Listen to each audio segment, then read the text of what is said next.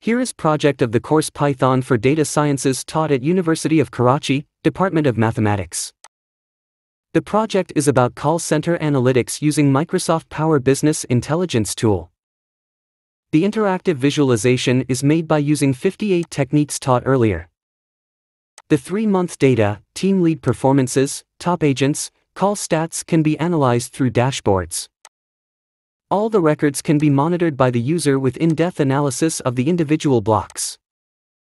In addition to this, the daily performances can be analyzed for root cause analysis in case of loss observation.